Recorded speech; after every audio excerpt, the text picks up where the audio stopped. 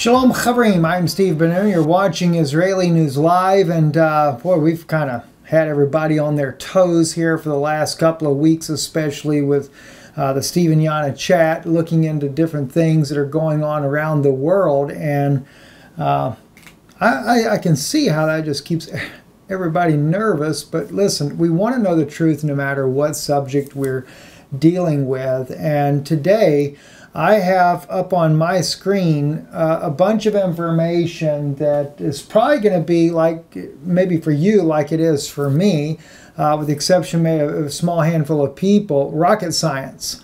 In fact, we're looking at astronomy. We're looking at the space, what's going on out there. And listen, I understand there's a lot of people that are flat earthers that don't believe in these things. So just bear with me. This was some information that was shared with me on a flash drive, and there's a tremendous amount of information here. Most of this is completely over my head, but I wanted to share some of this with you for those of you that are interested in the, what would you call it, the Planet X, Nibiru, a binary star called Nemesis. It is a planetary system that has been reported by many different scientists that will be coming our way. Or are we going its way? I don't know which one is going to be the answer to this, and I know that there's a lot of people that believe that's not going to be the case. So I'm going to be doing this in sections as we go along, and I'm going to be sharing with you some interesting things that I've discovered over time in this subject, as well as we're going to take and look at some of this information that's been shared with me.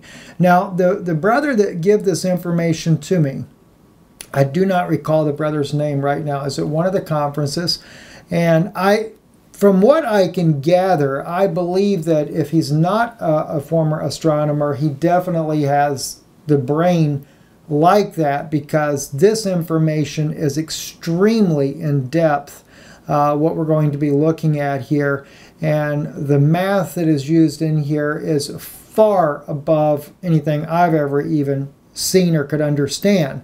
So I want to show though to you real quick, and then we'll start getting into more detailed information. He gives a lot of links in this information for me as well, but he also gives photos, pictures, some of those, like in the case of this picture right here. And let me just see if I can, there's some particular areas I can blow up for you. This is one of the first ever satellite images using an infrared lens there that was ever used to be able to photograph this particular image here that you're seeing on your screen. So we have the Nibiru and its moons, its satellites. Nibiru means the planet of the crossing, is what they say that the name means. He put all this together for us, and you know, we're getting to see real information. Some of this information comes from NASA, some of it comes from other telescopes, things of that nature there. This particular one is the earliest photos published on the web from the South Pole Observatory before, let's see, I can't quite see what that is. Let me see if I click on the first part of it. It might allow me to see it. I guess not. Nope, doesn't give me that. With, I guess with infrared imaging of the brown dwarf cross from Antarctica telescope at 5 hours, 53 minutes, 27 seconds. And I'm not sure if that's a date, the 1658. I don't know. Maybe it was 1958. Not really sure about how that plays out. But anyway, let me try to get us back to the original screen here.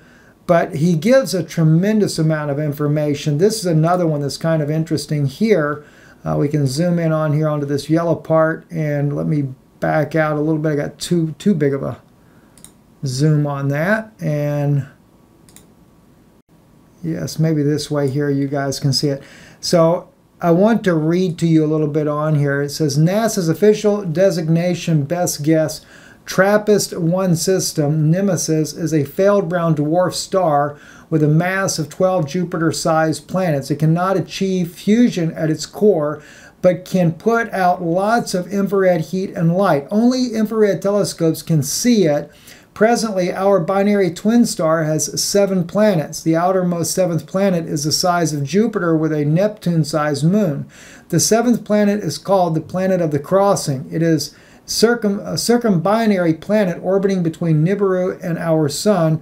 When Nibiru gets closest to our Sun, Nibiru has 2 debris trails with a length of a million miles. The tails contain an asteroid and comet-like bodies of ice rock.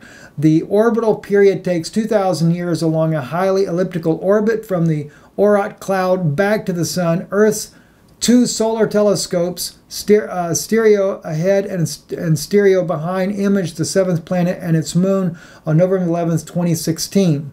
See the Jupiter tab. Kepler discovered its position during its mission, and the 7th planet has penetrated our solar system plane and is spiraling through it in a clockwise direction. At some point, it will come close to Earth and wreak destruction per revelation. Massive temperature changes will occur as Nemesis, or Nibiru, swings around our Sun. With its 6+1 planets, the Sun itself will be perturbed in a slightly new direction of degrees as it corkscrews through space on its journey to Vega. When the change happens, we will leave the constellation of Pisces and enter Aquarius for 2,000 years. Someone from NASA marked orbital paths of Planet 7 on Microsoft's Worldwide Telescope Web. I captured all the RA and DEC metrics and fed the data to find orb program. The closest approach to Earth is 0.0150 AU. Now, I have no idea what AU is. We are feeling the gravitational effects now on our planet. Earliest pass by estimate is in 2023 to 2024. Add 12 years more possible before main event, since there were no observation dates to go along with the locations. The Hopi tribal calls the 7th planet the red Kachina, and its moon the blue Kachina. The blue Kachina is most likely the Anunnaki home planet. Researchers have published papers and recently on how to hide a planet using laser and using nano gold as a shield against infrared radiation.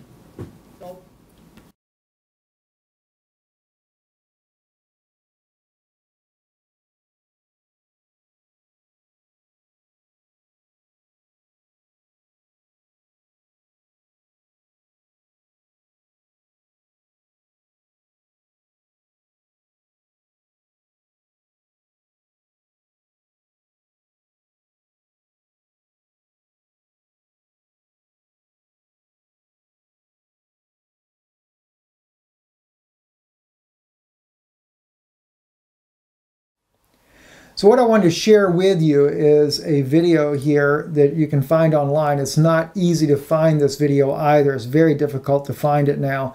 Downsizing OAHULLC is where I have the video picked up. And the title, Thank You, Carlos Munoz Ferrada and Robert S. Harrington. And they're thanking them because Mr. Ferrada is the astronomer that came forth and published the information about the binary star system known as Nemesis or Nibiru, Planet X, as some people call that. This man predicted with amazing accuracy several different earthquakes. One in Chile in particular says that the day that he predicted on January 24th of that year, and he did this in 1939, I believe it's the year that this happened, at 7:10 p.m. an earthquake would devastate Chile, but no one would believe him that this was actually going to happen. It was based on the movement of the planets and the systems above that he was able to see that. But of course, the earthquake did come, and it had devastating consequences to it. Also, it says, indeed, with 4 hours apart, his prediction was fulfilled. And at 11:29 p.m. for 18 seconds, Chile shook a major earthquake, and goes on to say that destroyed 5 provinces in southern Chile, killing 40,000 people. And he saw this, as a result of his work. The people were terrorized and everything was destroyed in the minds of those who survived. It goes on to say that there was the memory of the man who had announced it a few days before. That was just from the people that survived this. Now I believe this is Robert Harrington that's speaking now, and this was a television series they did in Chile about this. The predictions of Munoz Ferrada continued to confirm as time went by. He says, a series of, let me give a little bit of volume for our Spanish-speaking friends there. A series of earthquakes between May 21st and 25th, 1960, the powerful tsunami. Que lo había anunciado unos días antes. That reached Alaska, the great earthquake of 1965 in Lagua, and the earthquake in 1985. Los pronósticos de Muñoz Ferrada continuaron confirmándose con el paso del tiempo. La serie de terremotos en Valparaiso, Chile, are some his correct predictions that modern el scientists 21 y el 25 de mayo de 1960. haven't been able to explain yet. El maremoto que llegó hasta Alaska. With his dynamic geoscience, this genius scientist has surpassed all El laws gran sismo de 1965 en Ligua y el terremoto de of modern astronomy through his calculations not only predicted 1985 en Valparaíso, Chile, son algunos numerous earthquakes, geothermal explosions, and climate de los changes. desiertos que aún los científicos modernos no han podido explicar. In all parts of the world, he also discovered new comets and planets, Con su ciencia geodinámica, deciphering their trajectories, mass brightness, color, sidereal coordinates, científico ha superado todas las leyes de la astronomía and orbital motions with amazing accuracy before being seen by the large a través de sus cálculos. No tan solo ha acertado números telescopes in the world. This generated an astonishment in the de world, terremotos, explosiones volcánicas y alteraciones climáticas en diferentes partes del globo. leading to Royal Astronomical Society of London Además, ha descubierto nuevos cometas y planetas to reshape its policy, stating that due to the unusual case of Mr. Munoz Ferrada, descifrando trayectoria, masa, brillo, coloración, coordenadas all new comets would take the name of the one who first calculated and not tiempos orbitales con increíble exactitud. from the one who discovered it by chance with a telescope. Now, what gets interesting though as you go into this documentary is that they sit down with Mr. Ferrada, and this is before, I assume he's already passed away by now, but this is what was stated there. The orbit of this comet planet that you say is a comet planet, let me back up just a little bit because I want to catch the entire interview he does with him, to reveal the trajectory of the terrible consequences that very soon, and what I'm going to do, because we do have Spanish-speaking friends that listen in, that can understand what's being said, like our good friend Dr. Rosa, I'm going to make sure that we have the volume on this loud enough for you guys to hear. I'll read it, pause it, let them speak it, and then read it again.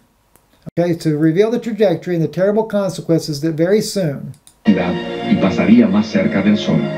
Efectivamente, el Hercolubus, the comet planet, as he calls it, will have on our world. Now this is what we call Planet X. He calls it Hercolubus. I guess like Hercules, I'm not sure if that's right or not, but I assume that's what that would be. el 12 de febrero de 1996, esto se cumplió. It is very interesting that you did a study and traced with calculations and all El brillante cometa se adelantó 36 horas en su tiempo orbital y pasó más cerca del Sol. the orbit of this comet planet that you say is a comet planet. 85 millones de kilómetros. Luego de 59 años de investigación, Because its movement is not a normal thing. No? este gran científico estremece nuevamente las bases de That it has different speeds. It's a comet planet because it has an elliptical orbit. la astronomía moderna.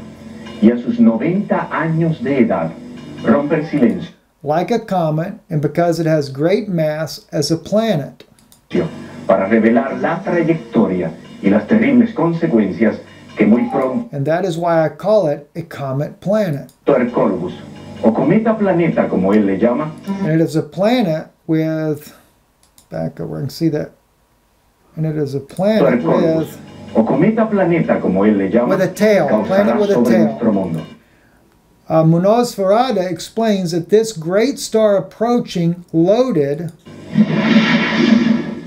Algo muy interesante es que usted with cosmic energy does not respect the established laws of celestial mechanics. hizo un estudio y trazó It has an elliptical orbit and travels between our sun and the black sun that is, and by the way, as we're going to get into what I'm showing you on the information I have, and this is not clear enough, I can see it a little bit better on the computer screen, but you can see the math that he used is so much like the math that the friend of ours that shared this information with us uses in his own calculations as well. So it's going to be very interesting for you to get to see all this. So let's continue on.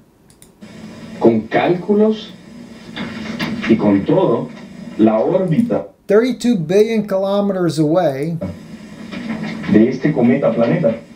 Porque usted So here is this chart you show us that on this side is the Earth. nos habla y nos dice que es cometa planeta porque su movimiento no es algo normal. No, que tiene unas velocidades. Our Earth's orbit around the sun. Yes, sir. Es un cometa planeta porque And he enters the orbit here, passing very close to our Earth.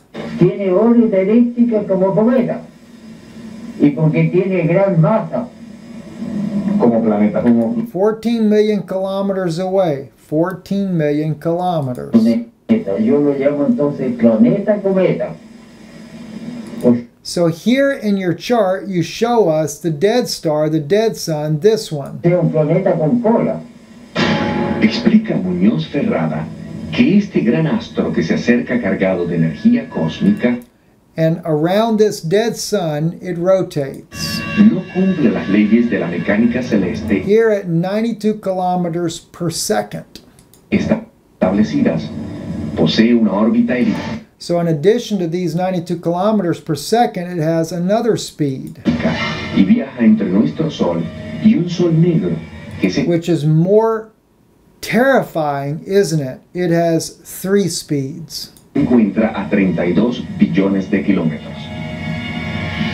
Entonces, Manonzo Ferrada confirms that this planet travels at 3 speeds. aquí en este gráfico usted nos muestra en el gráfico One around the black sun at 92 kilometers a second, another close to our sun at 76 kilometers a de second. que en este lado está la Tierra, la órbita de nuestra Tierra alrededor del Sol.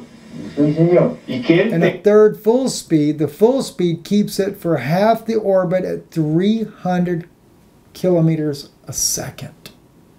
Now, I have to tell you, friends, when this was first given to me by my good friend there, he explained to me that it is an elliptical orbit. And he said the speed at which it travels when it comes in from out from behind our sun, he said it will do like a boomerang. He says, but when it goes to shoot back out past our planet, he said the speed is enormous. And he said this is what's going to just cause chaos on this planet. Now, this is one reason why I have been wondering more and more about why we are not part, as far as the Northern Hemisphere, part of the Silk Road. Let me show you that map. Now, if you look on any of the maps that they show of the New Silk Road or the One Belt, One Road initiative that we've spoken about a lot here, we can see that they're connecting the world together. There's many different maps that you'll see on this. And amazingly, no matter which map you look at, we see that the China Silk Road is being reestablished like in the biblical times. It includes Europe. It includes all of the southern hemisphere practically. Even includes portions of Africa, includes Moscow. There's even been some talk about going up into the North Pole region as well. But the one place you never see, no matter what you look at, you've got a, well, that's not a good map to look at there.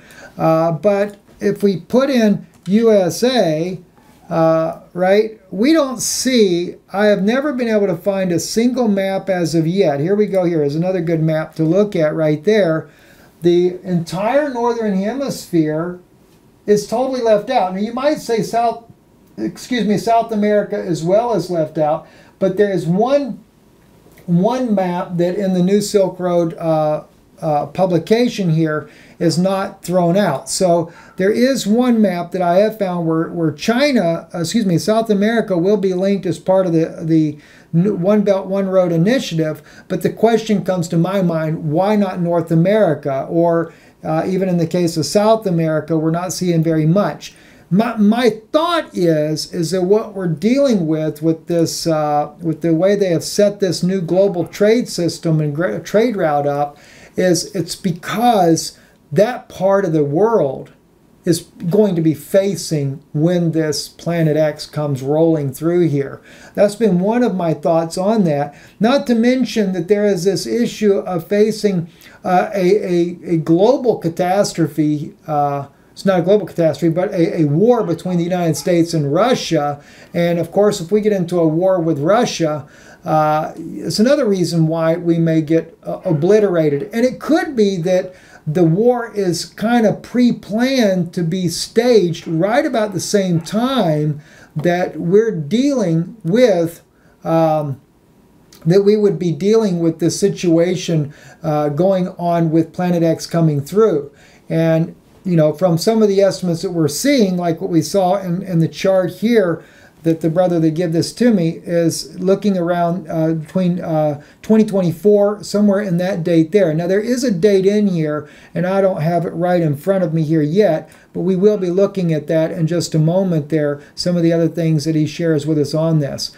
Now, one of the things he explained to me, and this is something that also was believed by Ferrado, the Chilean astronomer, is that he said the sun, our planet is moving with the sun, and that the sun does a spiral motion, and our planet, this is how the movement goes. And there again, I realize I'm going to really probably get hammered by a lot of people on that, saying, "Oh, wait, what are you talking about, Steve? You know, that's not the way it is, or the Earth is flat, the Earth is not flat." I understand all these debates, friends. So listen, just hear out the information, and you pray about it and let God deal with your heart on it. So let's kind of move on some other things that I've noticed inside these charts here. Moving into the second frame here, it's actually named on here Gauss on our table that we have. The friend of ours that gave this information to me, he's using Carl Friedrich Gauss, who is the famous French mathematician. I think he was born in 1777, if I recall correctly. And immediately, this man here, his math abilities were just absolutely astounding. In grade school, he was already formulating math numbers just that would actually absolutely blow the mind there. But I want to read to you here just a little bit, because he's using a lot of, like I said, a lot of math, things like that, that for me, just to kind of give you an idea, just kind of blows your mind away. This is the type of math that's being used in some of these calculations here, that I guess is what helps the astronomers to determine and to calculate the traveling, the speed, whether it be a binary star or a comet or whatever, so that they can calculate the exact time that these things will pass the Earth again, like in the case of Halley's Comet. And keep in mind, listen, if I get some terminology wrong here, I apologize. I am not a scientist, and I do know that the brother that does this, he's put in some of his own calculations, which I can't say are exactly right or not right. But he's also taken this from his own biblical perspective of what he believes that some of this stuff means.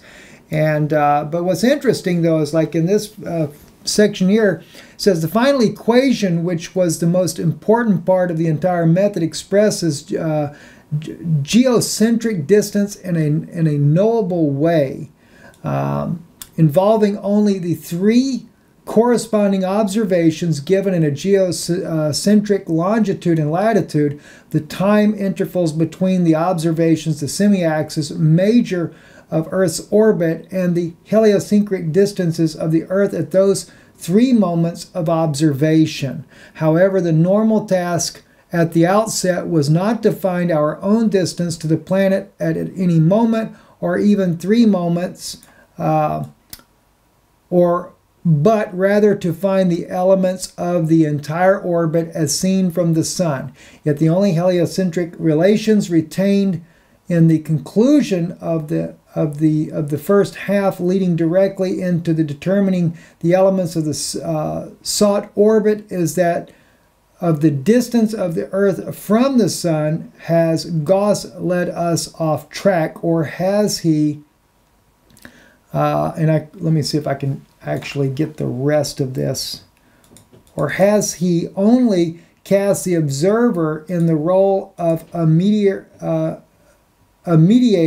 between the harmonic properties of the solar system in relation to the sun, and that their lawful projection onto the sphere of creative investigation? A part of this that, like I said, for me, it's just rocket science.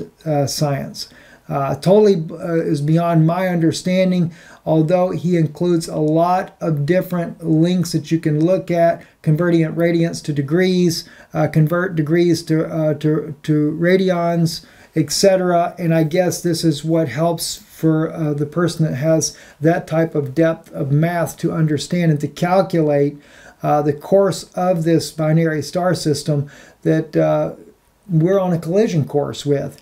And so I show this to you just so you can kind of get an idea of the depth that this has been placed into and that's been handed to me. He says here, the sun processes through all 12 constellations 1 degree every 66.6 years.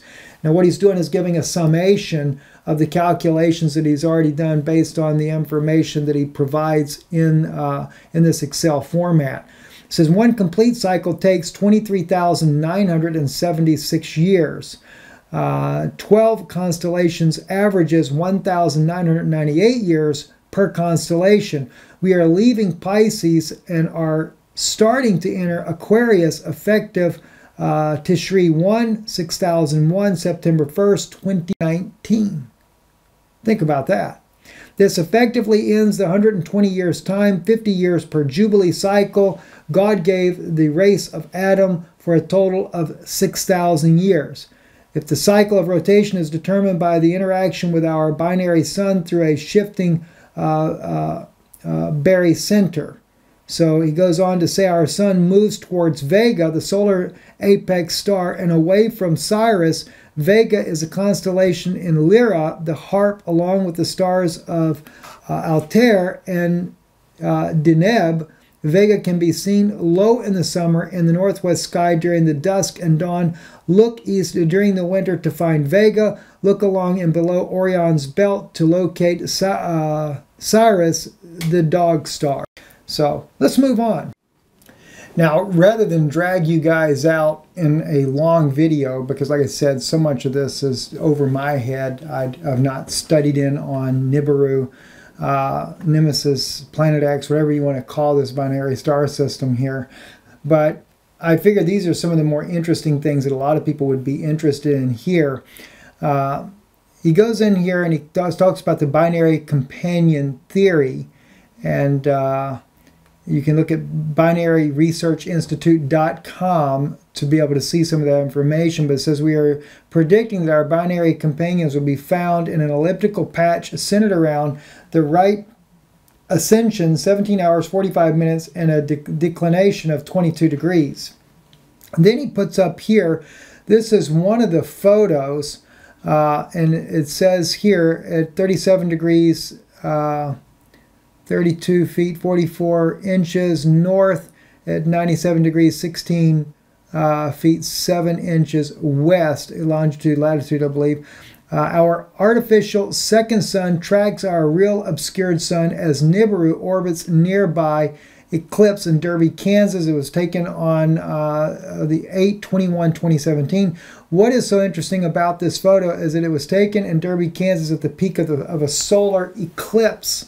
And I believe what we're looking at here is this is right here is what they're saying is Nibiru, Planet X. And, you know, I don't know which part is which. I don't know what the little pink haze is. I'm not really sure as far as that on there.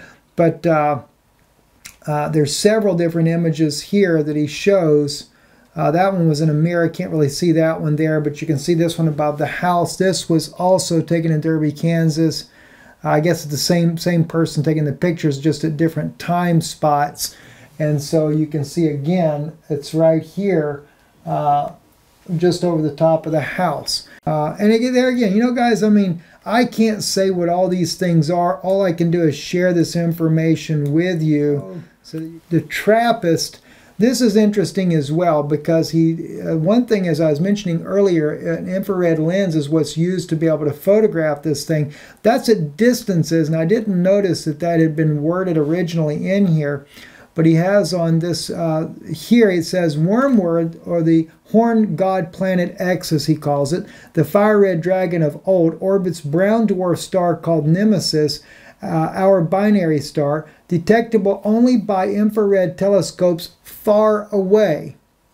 Okay, so Nibiru, Planet X, circumbinary ninth planet in our solar system, planet of the crossing, 10 times larger than Jupiter, has a blue moon orbiting it the size of Neptune.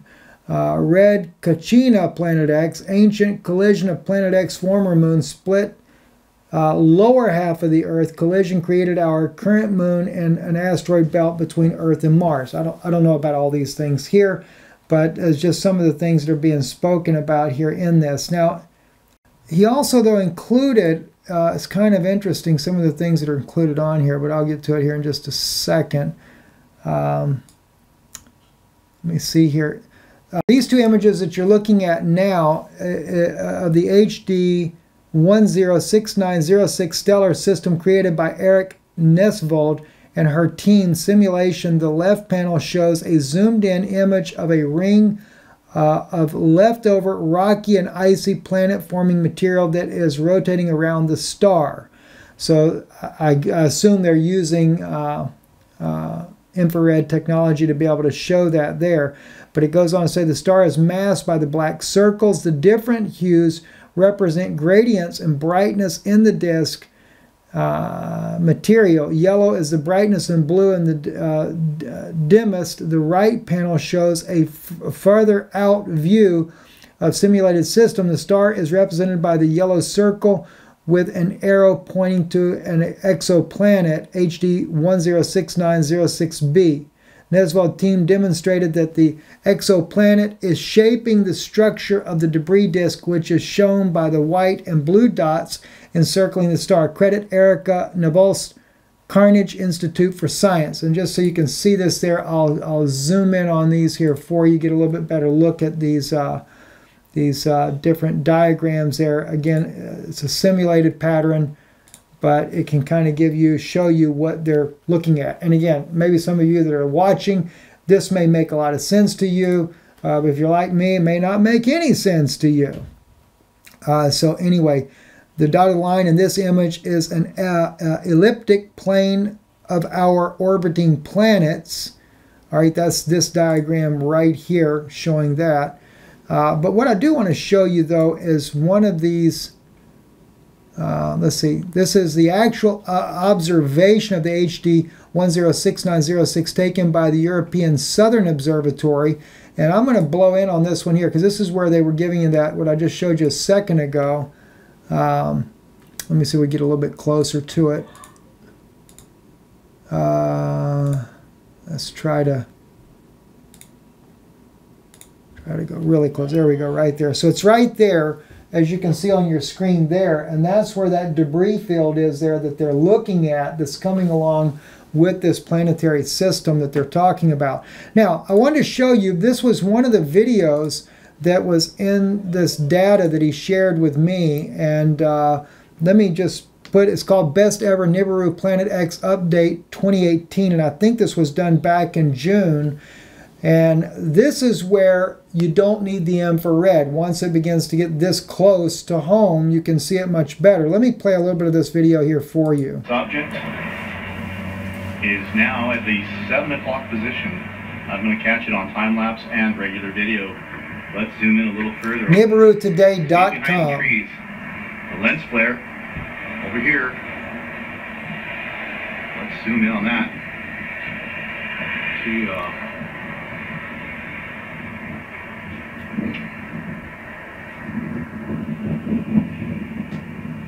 Behind the trees. Oh my gosh, people. Let's get right with God. I will show wonders in the heavens and in the earth. We'll kind of move forward into the video here. You can still see the trees blowing on it. But then you have this one dot. I don't know if that's one of its moons or whatever it's traveling with it. Black object inside. It's almost the center of this second object. Let me zoom out a little bit. Now I'll leave it just like that, actually.